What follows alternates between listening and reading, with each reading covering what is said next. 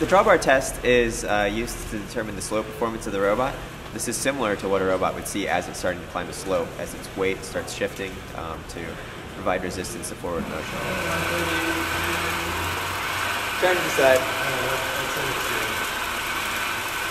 The way it works is just to simply vary the weight that the robot's pulling through the sand. We then will measure the slip of the wheels by telling how fast it's moving versus how fast it's supposed to be moving.